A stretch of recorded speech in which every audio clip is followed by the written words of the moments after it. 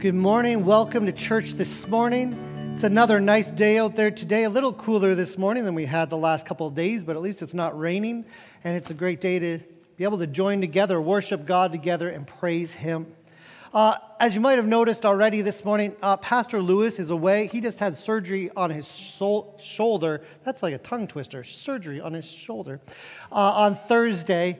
And he's just recouping from that, and just he had a little bit of reaction to some of the anesthesia, and he's all right and everything like that. But it was supposed to be a pretty quick procedure. He ended up being in the hospital for about 12 hours on Thursday instead of 2 hours.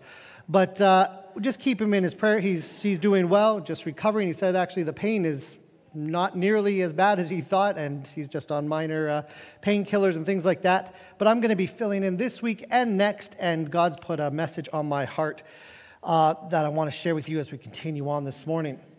But just before we get to worship this morning, I want to share a few announcements, a few events that are coming up. As you've probably heard, and we've been announcing it for quite a while now, the Hearing God Seminar is coming up this upcoming Friday evening and Saturday morning. And so if you're still interested in that, you still have time to register. We ask that you try to register maybe by Wednesday this week, just so we can get the seating arranged and get everybody where they need to be. We have about 20-something people registered right now from our church in Northgate and other churches in the area. And we're just excited to be able to learn more about hearing God and being attentive to His voice. And so be excited about that. It's free of charge. So if you're still interested in that, or if you don't want to come here in person, we will be streaming it online as well for those at home or those who want to stay at home, and you can watch during those times as well, live. Secondly, Family Matters. We had our first one a couple of weeks ago. The next one is coming up on November 3rd, and it's just an evening where we can join together as families. I'm sharing with parents, and we're just sharing heart of how to influence and invest in our children greatly, and then there's great ministry happening in the back of the church as well for our children. And thirdly, this morning is the shoe boxes. We've been announcing that, but just you can see on the slide behind me just the details of when the boxes need to be in. Thank you for those who have already picked up boxes, and many have gone out, and some have come back, but we just ask continue to fill that, continue to fill those needs that's going to be going out and blessing so many children this year as we just serve God and be able to give and invest in that way. I'm going to turn it over to Randy, and he's just going to lead us into worship this morning. I was just encouraged as they were practicing. I never shared with him what I'm preaching about, but many of these songs just reflect about the grace and the mercy of who God is. And so let's just worship Him and reflect on that this morning. Thank you, Nathan, Pastor Nathan. I know we're all here with masks, and everyone's supposed to be afraid to breathe and touch one another and everything, but we can shake our bodies and raise our arms and stamp our feet. I said this again last week. I'll say it again. We're made to praise Jesus with our hearts and our minds and our bodies, and that includes in music. And we may not be able to sing out loud, but I don't think there's anything saying we can't hum really loud. But if you would stand with me right now, please, we're going to sing a song called "This Is Amazing Grace."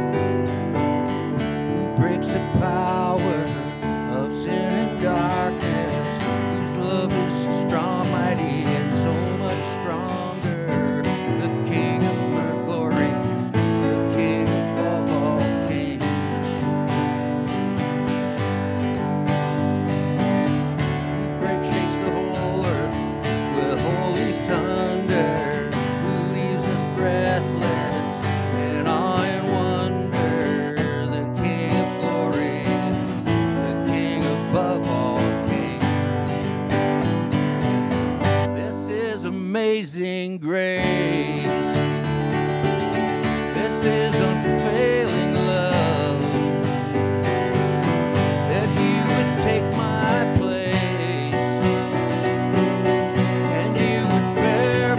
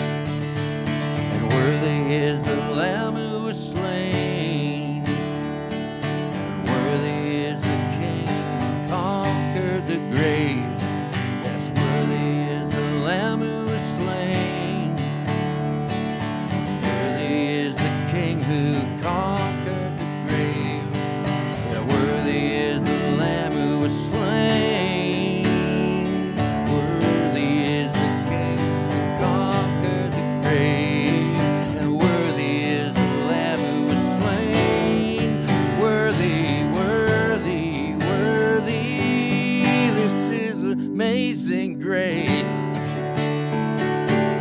This is unfailing love, that you would take my place, that you would bear my cross. You laid down your life, that I would be set free. Oh, Jesus, I sing for all that you've done for me. Oh, Jesus, I sing for all that you've done for me. One more time. Oh, Jesus, I sing for all that you've done for me. And thank goodness for God's grace there. I apologize. I messed up the lyrics quite a bit there. I apologize. But the Lord knows what's in my heart, I hope, today. I know that He does. He's a God of grace and mercy. And, you know, it wouldn't matter to me if I stood up here and looked just like an absolute fool. I'm here worshiping the God that has saved me from the bondages of many, many, many things in my life. And I know I'm no different than all of us out there. So praise the Lord.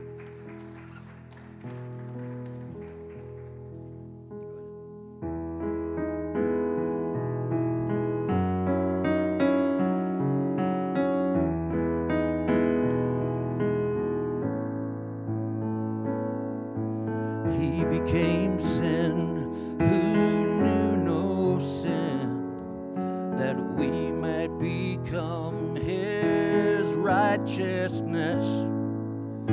He humbled Himself and He carried the cross. Love so amazing,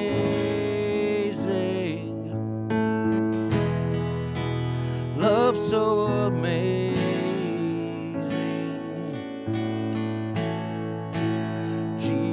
Messiah, name above all names,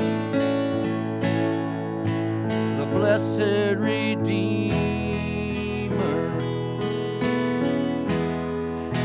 Emmanuel.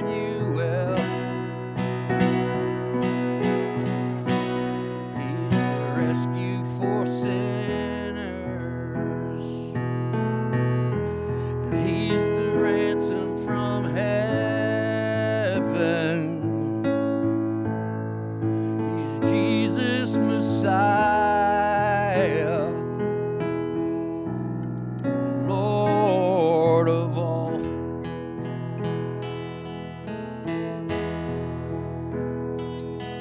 His body the bread and His blood the wine, poured out all for love. The whole earth trembled and the veil was torn. Love so amazing,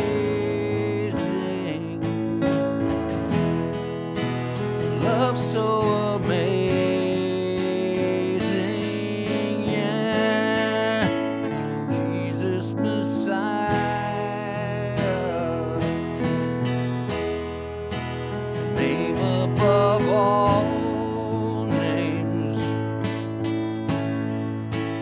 blessed Redeemer, Emmanuel.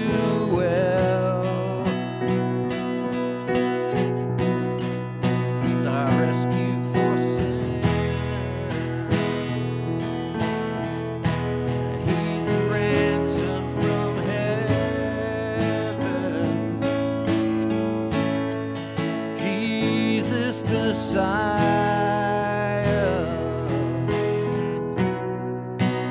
Lord of all.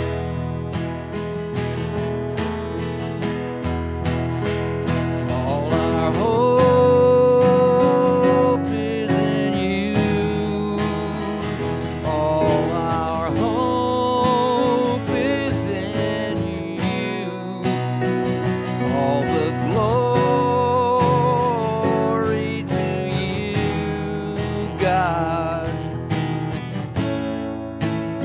light of the world, and all our hope is in you. All our hope is in you. All the glory to you, God, the light of the world.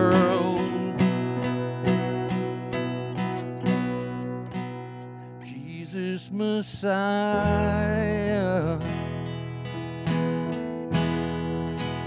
name above all names, there's none higher than you, Lord. Blessed Redeemer,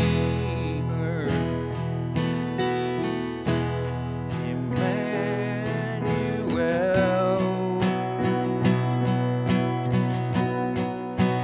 rescue for sinners. He's our ransom from heaven. Jesus Messiah,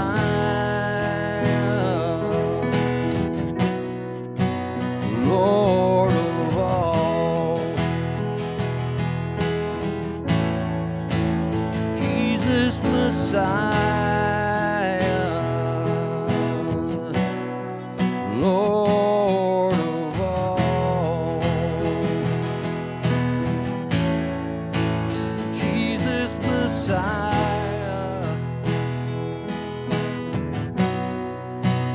Lord of all.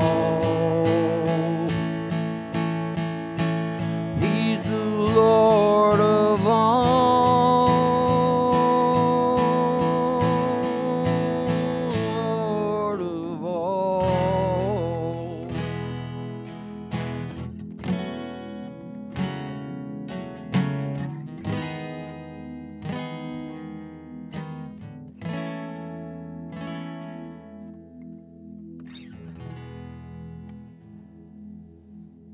Good morning. Everyone? There. This is Psalm 145. Great is the Lord. He is most worthy of praise. No one can measure his greatness. Let each generation tell its children of your mighty acts.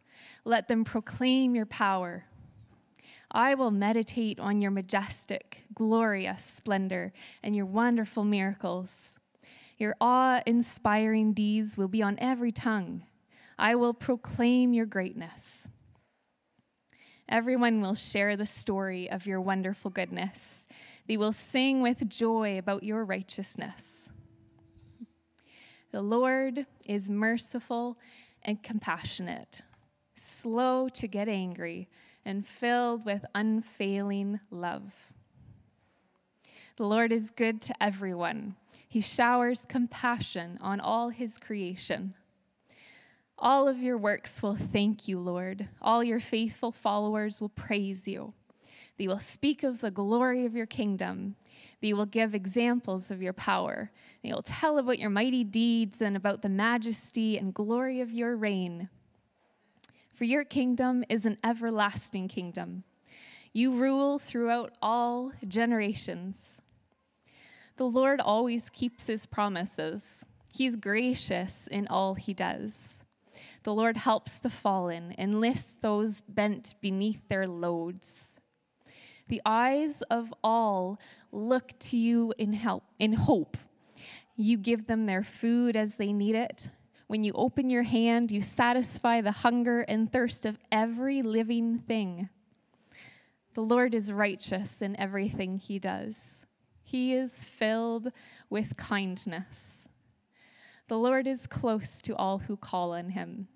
Yes, to all who call on him in truth. He grants the desires of those who fear him.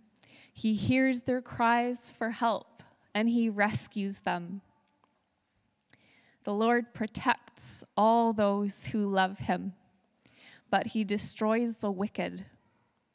I will praise the Lord, and may everyone on earth bless his holy name forever and ever.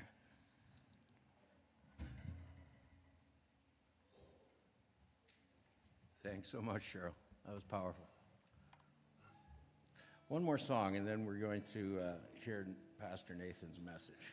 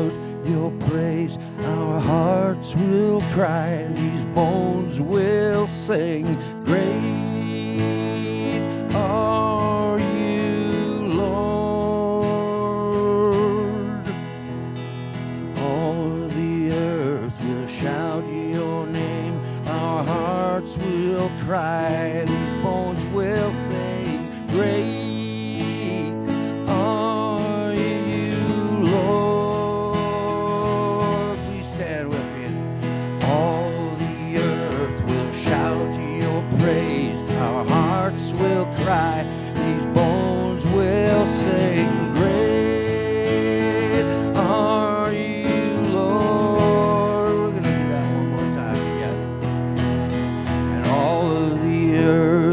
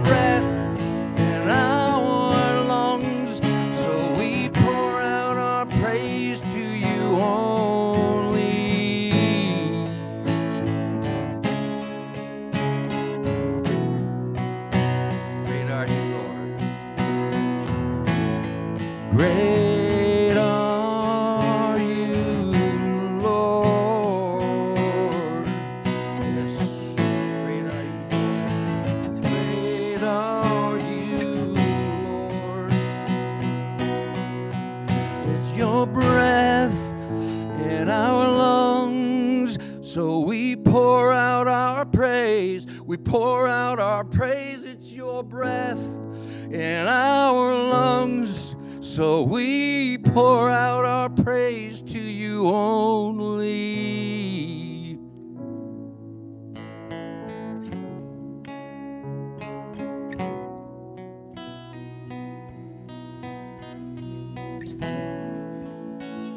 And great are you, Lord.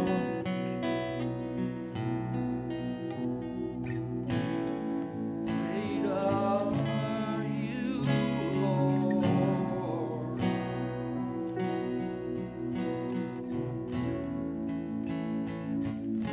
Great are you, Lord. Lord God, you are great and worthy to be praised. Lord God, every breath that we have, Lord God, every moment, Lord God, may we come into that understanding that you want us to acknowledge you in all of it, in all of our life, in every situation, to praise you, to come to you with our needs and our burdens, to come to you and confess just our need and our dependence on you. Great are you, Lord. There is no one like you. There never will be. There never has been. The Lord of lords, the King of kings. God, may our hearts just exalt. Hallowed be your name.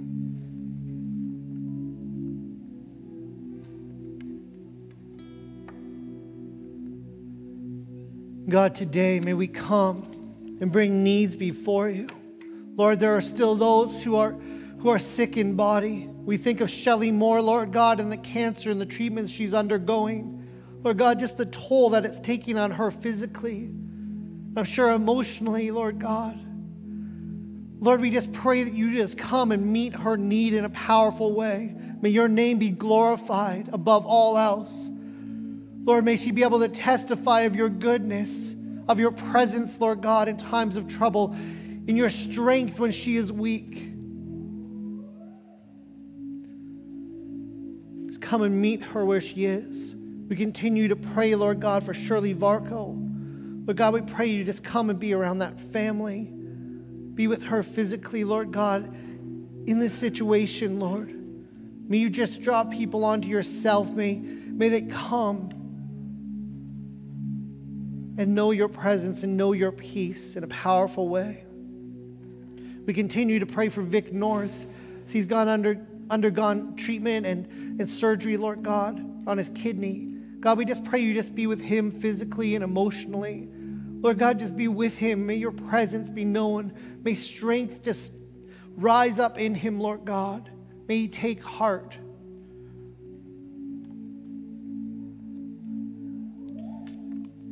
And Lord, as was passed to me this morning, just for a need, Lord God, related to Ken Norm. Lord God, there's a daughter who died, who is missing.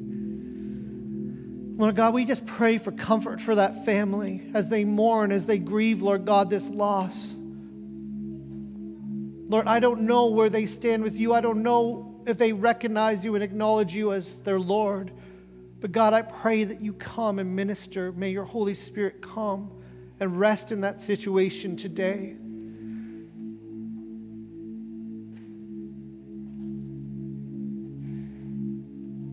Lord, may the peace that passes all understanding just come and comfort them and bring strength. And Lord, just for the remainder of this service, may your name be lifted high, Lord God, as we look into your word. May we come to a deeper understanding, even as we were singing this morning, even as we were worshiping, Lord God, just truly the sacrifice that you made, the grace that you provided, how we can live in freedom and liberty. Lord, just use this message for your glory. In your precious and holy name, amen.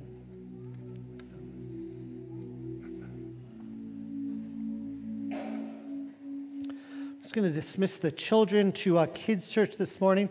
And just recognize, it's from So 4 years old, junior kindergarten to grade 5, any other younger children who are here with their families, the nursery is unlocked and open. We don't have nursery workers per se, but if you need to use that, if your child just needs a place to go and to rest for a little bit, then please utilize that. But Kids Church, we're running from junior kindergarten age, so 4 years old, up till grade 5.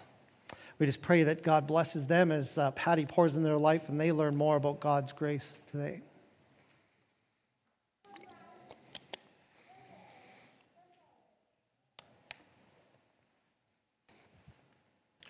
I just get my PowerPoint up behind me there. Thanks, Rachel. So we're going to continue on with this series. We've been doing a series on how we should pray.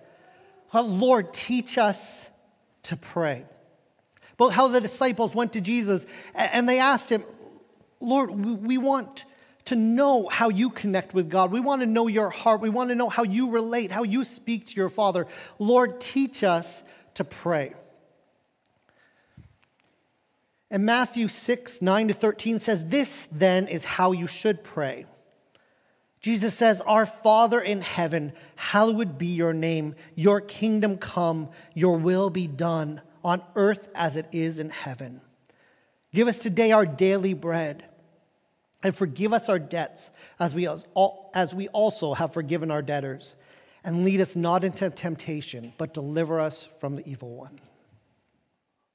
We've been looking over the last number of weeks as Pastor Lewis is bringing us through on these points of how we need to pray for God's name to be hallowed, how he is set apart, how he is holy, how we praise him and worship him. How we pray for God's kingdom to come. How we ask for his will and his way, and we look to him. We know that his will be done, but we want to come in alignment with that. We want to come in right understanding of what he has planned, and that our spirits are able to be used and utilized to see his kingdom come. Pray for his will to be done on earth.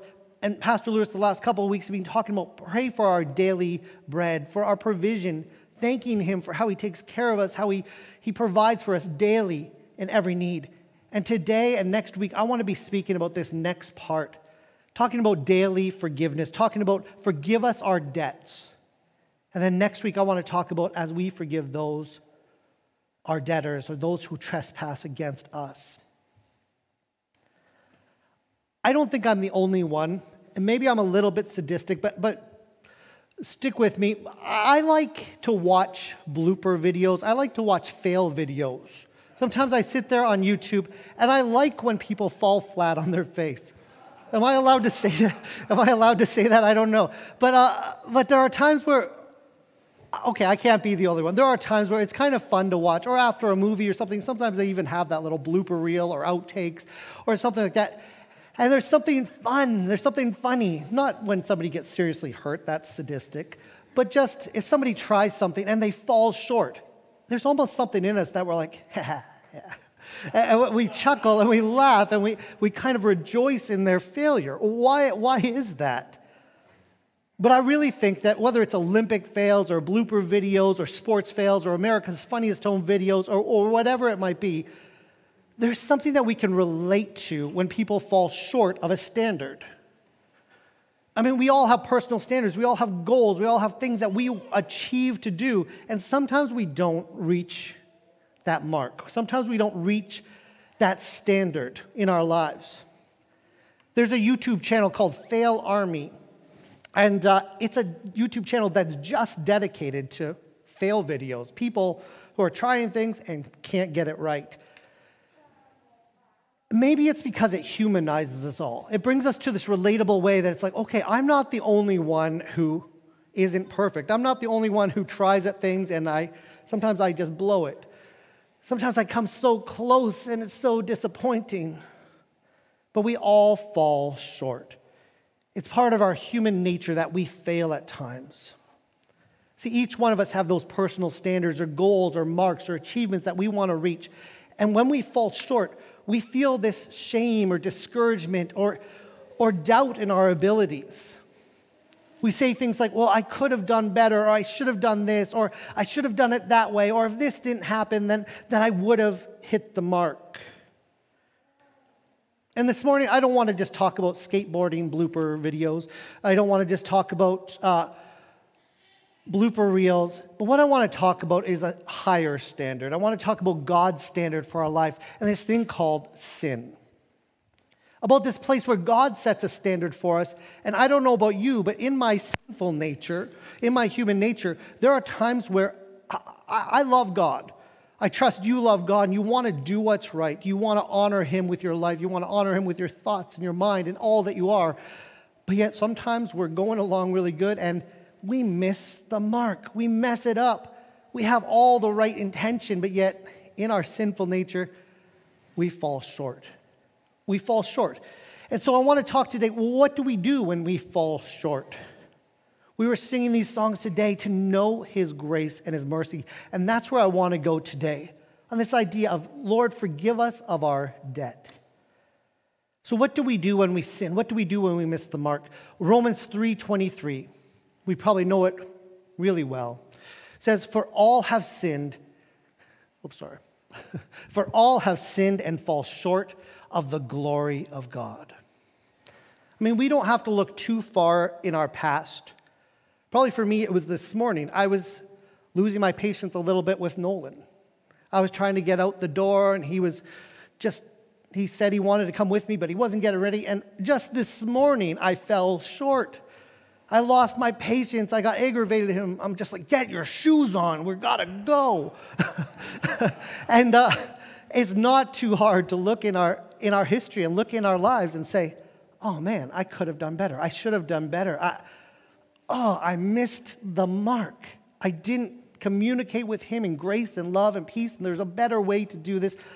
I messed it up. Not that it can't be redeemed, and I ask for his forgiveness, and we work through it. But yet all of us fall short.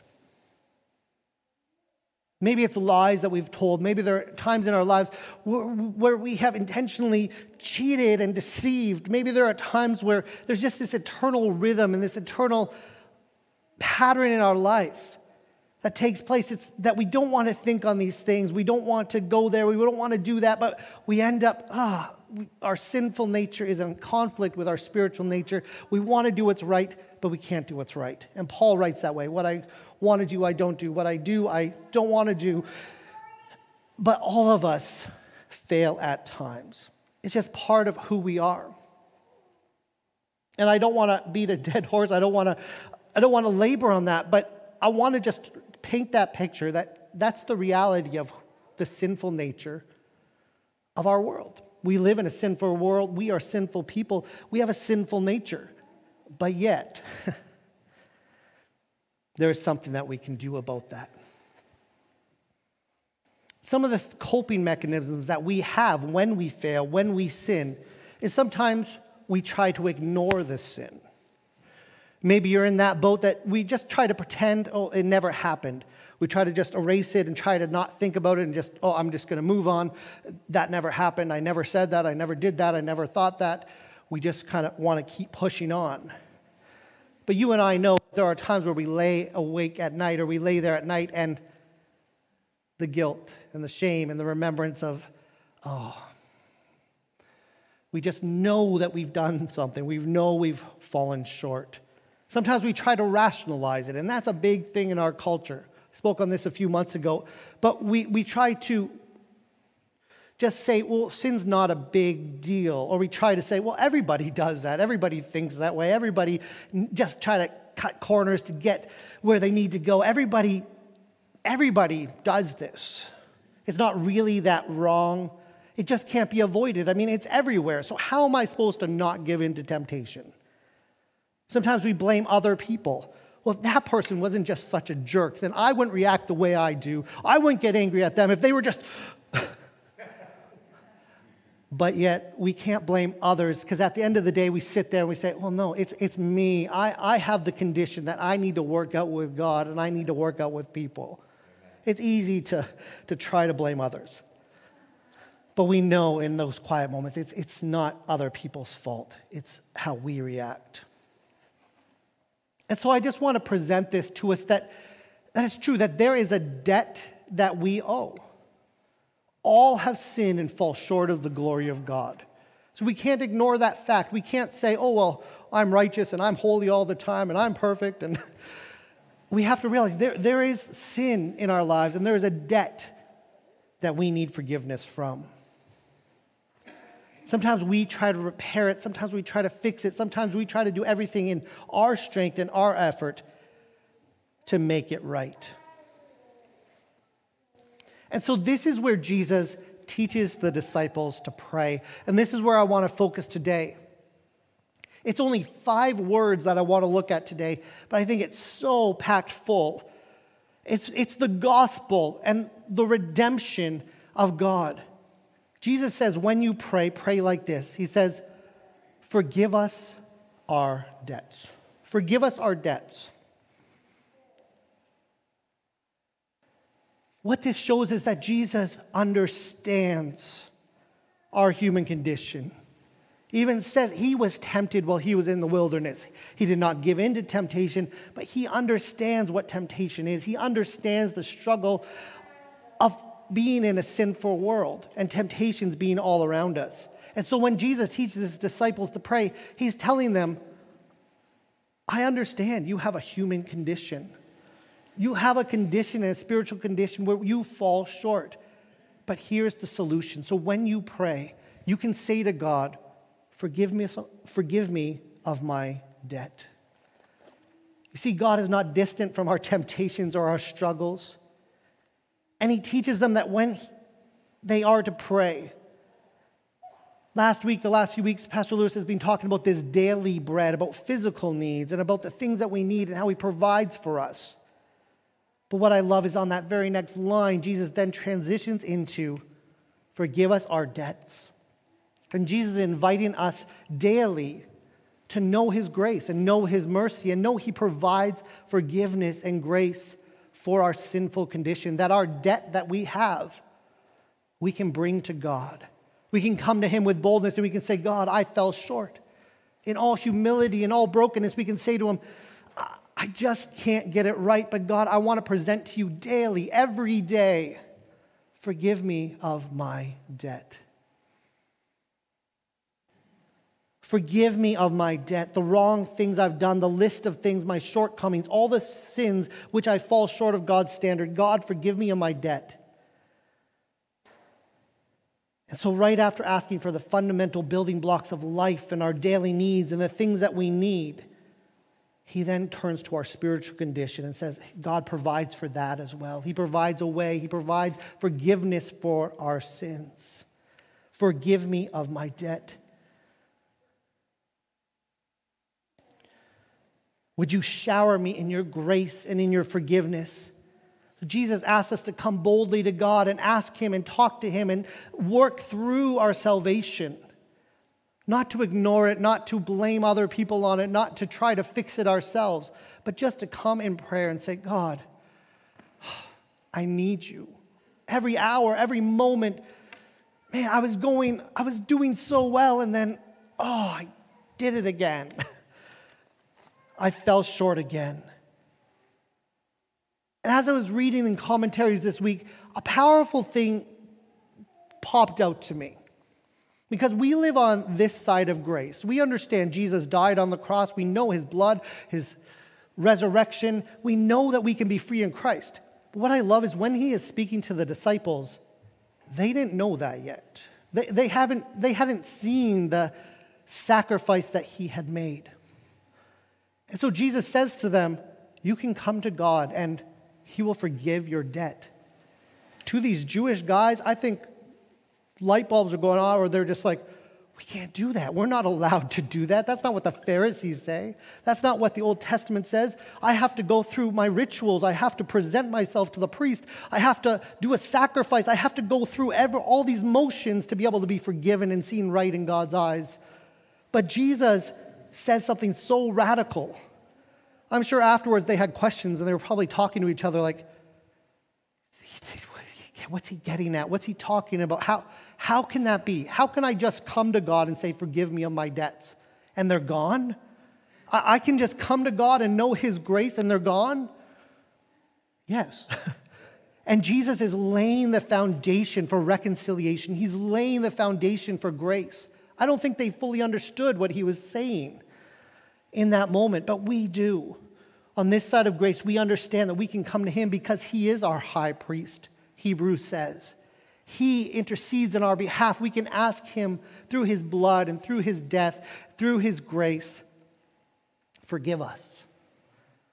And we are forgiven. We are forgiven. It's not in our own strength, but coming to him and confessing. Who here is thankful that it's not up to us? I'm thankful that it's not up to me to make this right with God, because I can't do it. I can't do it on my own. And I want to look into a few scriptures this morning. Look at the way that Paul the Apostle writes to the church, because it just goes hand in hand with what Jesus is presenting to his disciples in the Lord's Prayer. In Colossians chapter 2, verse 13 to 14, it says, "When you were dead in your sins and in the uncircumcision of your flesh, God made you alive with Christ. He forgave us all our sins, having canceled." And really, the root of this Greek word canceled means literally to obliterate. It no longer exists. And I love that, because that's what the cross does. It leaves no trace of the debt. So it says, having canceled the charge of our legal indebtedness, which stood against us and condemned us, he has taken it away, nailing it to the cross. When we say to him, forgive me of my debt, it's not as though like a debt I have in my mortgage. If the bank called me up and said, hey, Nathan, I want to introduce you a new mortgage rate, and I can do better for you, or I can give you lower monthly payments, I'd probably jump at that. But it doesn't eliminate my debt. But if they called up and said, hey, you know what, in grace and mercy, somebody took it upon themselves and they paid for everything. You no longer owe us a cent. That would be amazing grace. And this is what Jesus does. He takes it and he says, your debt is gone. It's erased. There is no more trace of it. You can let it go. We looked at before Romans 3:23. For all have sinned and fall short of the glory of God. I'm so thankful that it doesn't end there. Let's continue to read. It says, and all are justified freely by his grace through the redemption that came by Christ Jesus. God presented Christ as a sacrifice of atonement through the shedding of his blood to be received by faith. He did this to demonstrate his righteousness, because in his forbearance he had left the sins committed beforehand unpunished. And he did it to demonstrate his righteousness at the present time, so as to be just and the one who justifies those who have faith in Jesus. The reality is that all have sinned and fall short of the glory of God. But the other reality is he is faithful and just to forgive all our sins, to take it all our shame, all our guilt, everything that we hold on to, and he erases it. He erases the debt, and that's something to be excited about. That's something to praise about. That's what we were singing about today, Jesus Messiah. This is amazing grace. And this is what he is saying to his disciples. You see how I'm ministering to people? You see how I'm healing people? You see how I'm touching people? Blind people are seeing. Deaf people are hearing. People are standing up and walking. People are being set free of physical ailments. But guess what? I have more in store. I want to come and not just meet these external needs. We talked about that with daily bread. But I've come to seek and to save the lost. I've come for those who are broken and who have this spiritual condition that they can't fix on their own. The Pharisees have their list of rules. Since the Old Testament, I've given you the law and I've given you my standard, but you can't do it on your own strength. You've tried. You need me. You need a Savior. And he will forgive us of our debt. But there's a second aspect that I want to look at today. Because I pray and I trust that each one of us in this room have accepted that grace for ourselves. We've asked Jesus to come and cleanse us of our sins. I want to remind us that we can do that daily. It's not a one-time thing when you're 5 years old. But every day when we fall short, we can say to him, God, I need to know your grace. It's new and rich every morning. But then the second aspect I want to touch on today is we can know his forgiveness, but how do we forgive ourselves? Because as I said before this morning, I still have the memory of how I lashed out at Nolan. I still have the memory of how I lost my cool, how I fell short. And I remember that.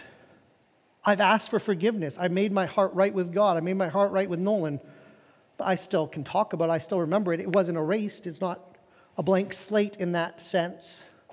So how do we forgive ourselves? Because here is what I struggle with, maybe. I don't know if that's the right word, but I sense in my own life, and I think you probably do too, that there are times where we know his grace, we sing about his grace, we exalt him for his mercy and grace, but we don't live in his grace. We don't live in freedom. We don't live like those who have been released of a debt. We think, well, there's got to be a string attached. I get off the phone with my mortgage broker, off the phone with my bank, and I'm like, okay, what's the deal? There's got to be something. Or, well, no, I owed all this. I had this many thousands of dollars of debt. It can't just be erased. I'm thankful, but I struggle with this idea of actually receiving his grace and letting it go and allowing myself to live in freedom and grace. And this is where the enemy, I think, has a hold in so many people's lives, because he wants to convince us that we are still guilty. He wants to convince us that we should still be ashamed. He wants to see us live in shame. He doesn't want to see us live in freedom. He's the enemy of our soul. His purpose is to tear us away from God and to lead us away from God. He wants to rub our nose in it. He wants to remind us of everything we did, but yet the Bible says there is no condemnation to those who belong to Christ Jesus in Romans 8, verse 1.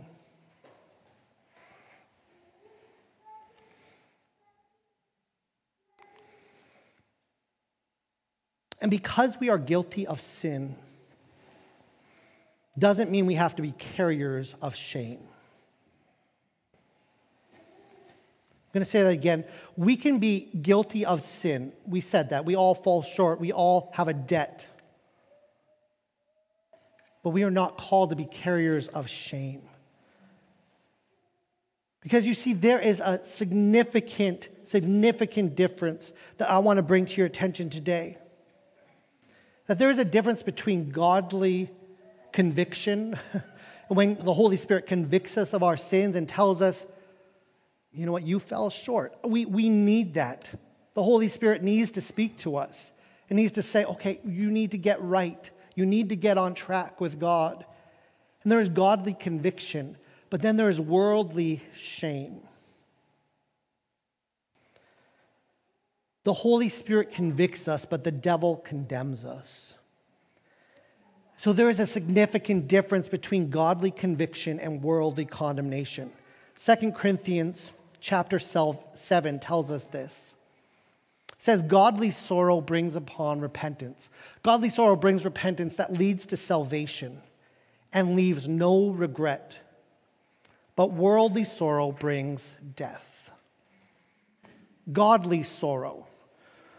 Godly sorrow meaning that when I mess up, when I fall short, when I have a debt that I can't pay, I should be struck in my heart. I want the Holy Spirit to convict me and tell me, Nathan, you need to get this right. You need to come to me. You need to know my strength. You need to know the Holy Spirit in your life. And so godly sorrow and conviction leads us to repentance. And really, repentance is saying, you know, I'm going to turn away from what I was doing. I want to turn away. I want to do better. I need to involve myself and get my thoughts so involved in what God's standard is that I know when I'm getting close to sin. I'm not flirting and tempting with, well, I can get this close to it before I fall in, before I fall into sin. But it's saying, Holy Spirit, convict me so much that when I'm back here, when even my mind and my thought is starting to lead towards that, Holy Spirit, bring godly sorrow into my life. And that's not comfortable. Sometimes it's nice to just feel the joy of the Lord all the time. But there are times where I'm broken before the Lord, and I'm sure you have been too. I see David who says to the Lord, like, search me and know my anxious thoughts. Know if there's something wrong in me. And lead me on paths of righteousness. We need to have that prayer. That's where Jesus is talking about. Forgive us of our debts. Godly sorrow brings repentance, but worldly sorrow brings death.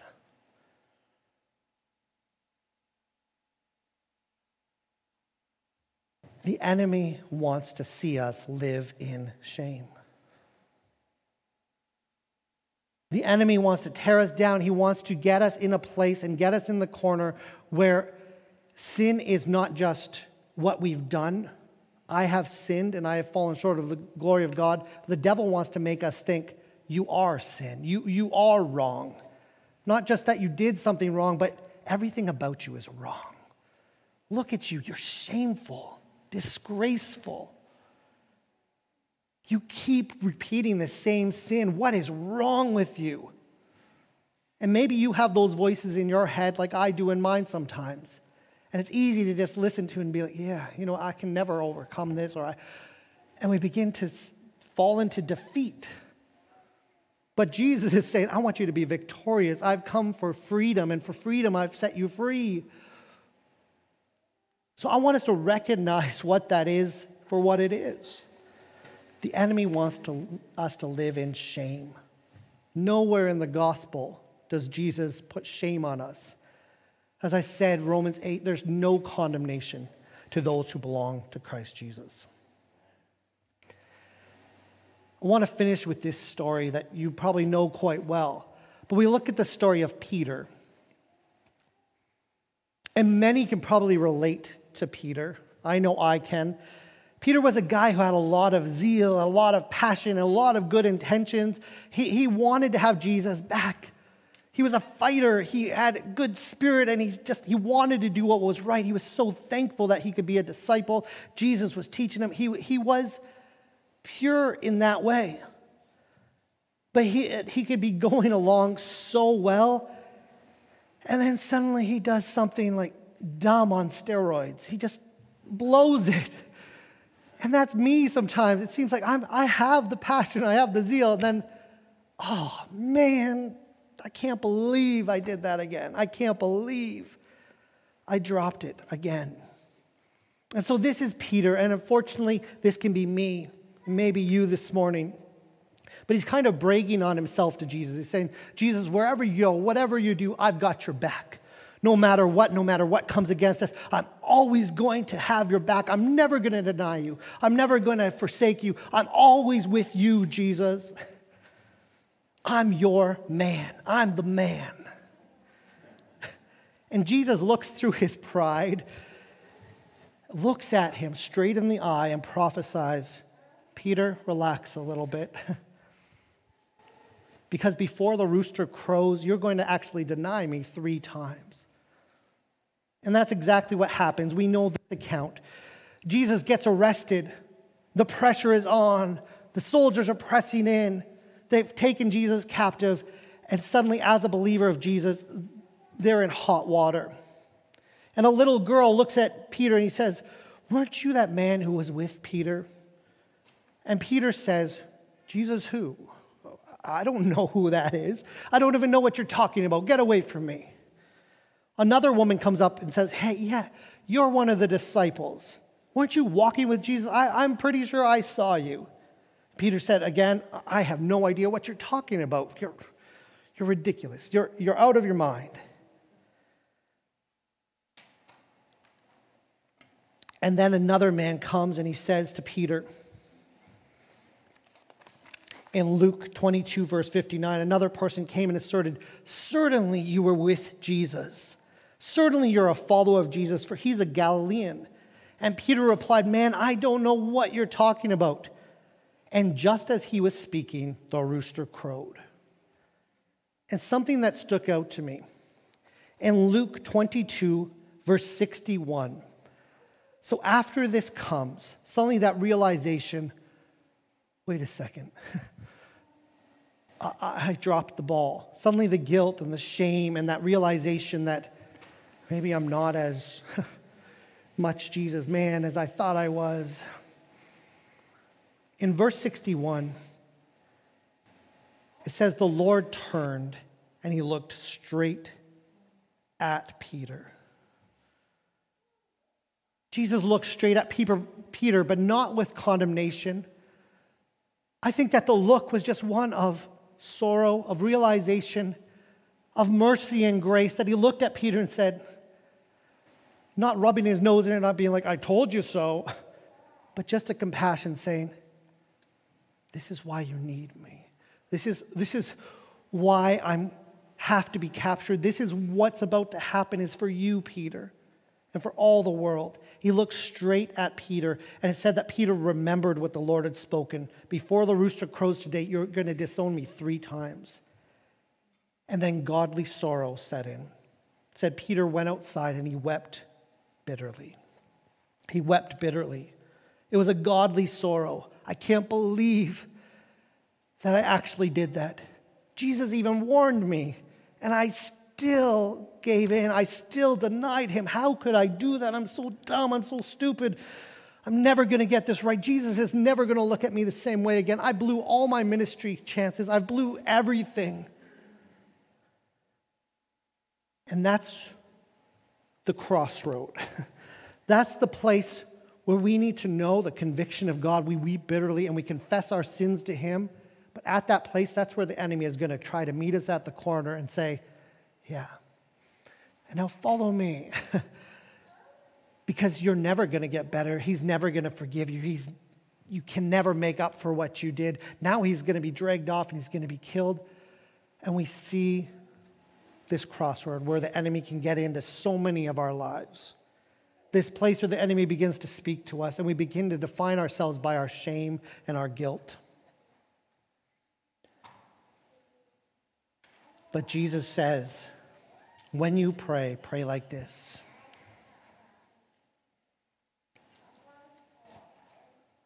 God, forgive me of my debt. God, I have fallen short of your glory again. I'm trying so hard. I'm trying. But I just can't get it right. A godly sorrow and a conviction comes in that the Holy Spirit convicts us of our sin. But God wants to take us in our guilt, and he wants to draw us to his grace. Godly sorrow says, I don't want to do that anymore. I have a safe place to turn, and we recognize and we know that God is our safe haven, that we can come to him and confess our sins, and he is faithful and just to forgive us of all our sins. His mercies are new every morning. The enemy wants to come in and he wants to say to us, you're guilty. Lock him up, throw him away. This is who you are. This is what defines you. Every wrong thought, every time you lose your patience, every lustful thought you have, every time you dropped the ball, that's who you are. But as I read the gospel, as I read what Jesus says, he says we are redeemed. We are sons and daughters of the King. We are a holy people, a holy nation, set apart. Not once does Jesus look at somebody who comes in confession and redemption and asking for his grace and say, okay, first, let me tell you who you are. Right away, he says, you are forgiven. I love you. I receive you. Come to me. Even this morning, Nolan and I, when we were driving in, he was asking me, he said, we saw the cross on top of our church. He said, oh, why do some churches have 3 crosses, 2 little ones and 1 big one? I was telling him about the 2 thieves on the cross and Jesus being in the center. And I shared with him the story of the thief on the cross. One of them still died in his rebellion and in his sin.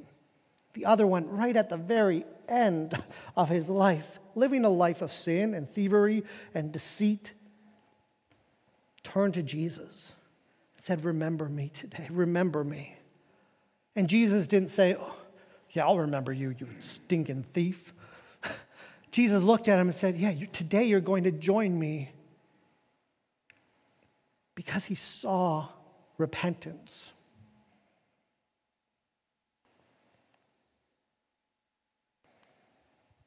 And this is what I want to finish with and what I want to ask us today. Do I daily pray for grace? That we understand that this is a free gift, that it's not a one-time gift. That's what Jesus is saying. When you pray, we've been talking about that, Lord, teach me to pray. Prayer isn't a one-time thing. I don't pray once. I don't want to pray once a week. But daily as I'm coming to the Lord, do I pray for his grace? Do I come to him in each moment and say, God, I need your grace to do what's right. I need your grace and forgiveness because I didn't do what was right. But then the second part of that is, do I live in the freedom that Christ has provided? And this week, as we go from this place, I want us to reflect upon that. I want us, as you're going through the prayer, I've been doing this a lot more lately as we've been doing this sermon series. I'm praying the Lord's Prayer, but slowly, methodically, thoughtfully, and actually looking through and understanding more depth into what the Lord's Prayer is saying. Do I daily pray for grace? Do I understand that I don't have to live in guilt and shame and condemnation, but who the Son sets free is free indeed? And once we understand how freely we are forgiven and how freely we can live, then we can then release that forgiveness to other people. And that's what we're going to talk about next week. That's next week's sermon. I want to talk about forgive us our debts as we forgive those, our debtors, those who have trespassed against us. So next week, that's a loaded sermon as well, because that's a hard thing to get through as well. Let me close this in prayer this morning. Lord, I thank you today how you orchestrate, Holy Spirit, even the songs that you put on Randy's heart. And as we were singing this morning, Lord God, this is amazing grace. Jesus, Messiah. God, this is who you are. You came and you laid down your life for our sake. And Jesus, when you teach us to pray, as we adopt this into our prayer life, may we understand your mercies every single day. May we understand, Lord God, that we don't have to be defined by our guilt and our shame and our actions, but God, we can bring it to you, we can confess it to you, and you will forgive us of our sin. Holy Spirit, I thank you how you guide and lead us and teach us what is right. I pray for endurance and the fruit of the Spirit that gives us the strength so that we will not continue in that pattern of sin, but we may be free and live by the Spirit. But Lord, I thank you so much that it's not up to us, not up to our strength, but you provided a way. So thank you for showing us the way and teaching us how we can call out to you. And Lord, may we leave this place understanding who we are in you, understanding the freedom of Christ, understanding who you say we are, and to live in that. Because as we live in that, Lord God, that's how we can extend grace to other people. So Lord, be with us today. May your mercies be new for each person through every situation, every conversation we have. May it be just seasoned with grace. We love you, Lord. In Jesus' name, amen. Amen. Pray you're blessed today and have a great rest of the day.